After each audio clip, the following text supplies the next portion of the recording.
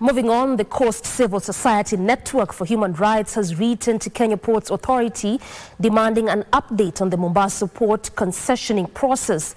Addressing media in Mombasa County, the lobby group's chair Zedekiah Adika threatened to initiate a litigation process should the port management fail to yield to their demands. Reports of a planned leasing of some assets of the Kenya Ports Authority has prompted the Coastal Civil Society Network to write to the ports management seeking information on the progress of the process.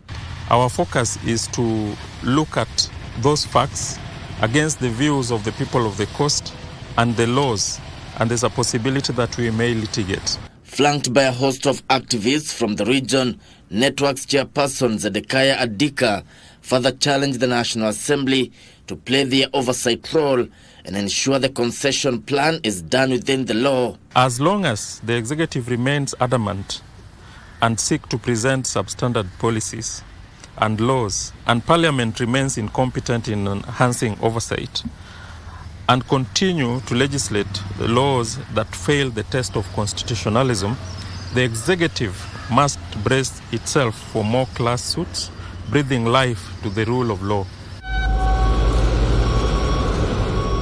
Last September 2023, Kenya Ports Authority invited bids for the development and operation of port assets through public-private partnerships. President William Ruto has, however, affirmed that the port of Mombasa will not be privatized, clarifying that it will be expanded to better serve the East African region.